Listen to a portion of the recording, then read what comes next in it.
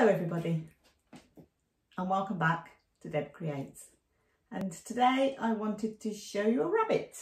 So there he is.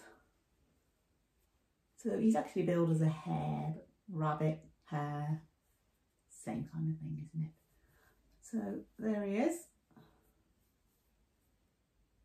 Okay, so I acquired a book which is Knitted Animal Friends, and there we go, that's the book. And as you can see, we've got some wonderful animals in this one.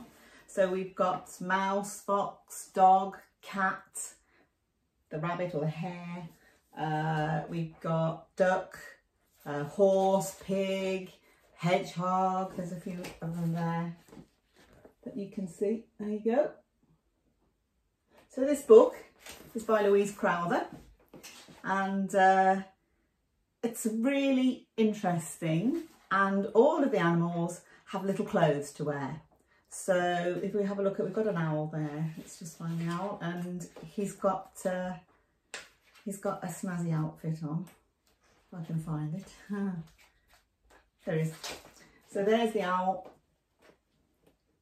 in his jeans and his boots. There we go. So really interesting. Some of the little abbreviations are quite strange. They're new to me, so I've had to look at those and think about how to do those and get around those. But otherwise than that, I mean, it's a lovely book, fantastic animals in it, really interesting, really different, and great detail in the clothing, great care taken and great detail in the clothing, explained nicely, nice to use. For me, the downsides of this book are they're all knitted in 4-ply. I hate 4-ply, but that's just personal. It's like knitting with cotton, isn't it? But I don't like such tiny thin wool.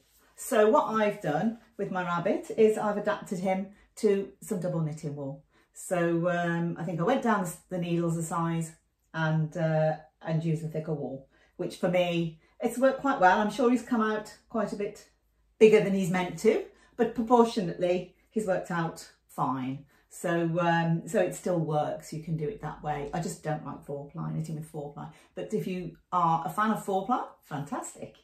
The second downside for me is that all the little clothes are knitted on in the round, and I have no clue. I'm just a traditional knitter and I have no clue how to knit in the round. So I'm going to have to learn.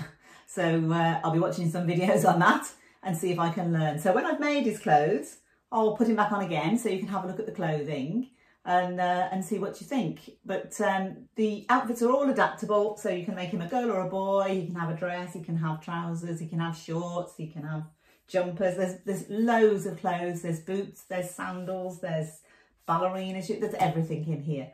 So so you can really make your little animal individual and to suit the child that you're making him for. I just put a bow around his neck just to show him off today. But you know, once he's got his clothing, I'll pop him back on so that you can have a look and see what you think of that. Putting him together wasn't too bad.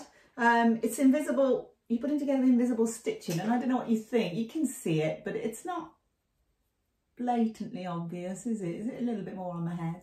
It's not too bad, as you know, I'm not too well rehearsed in invisible knitting, invisible stitching.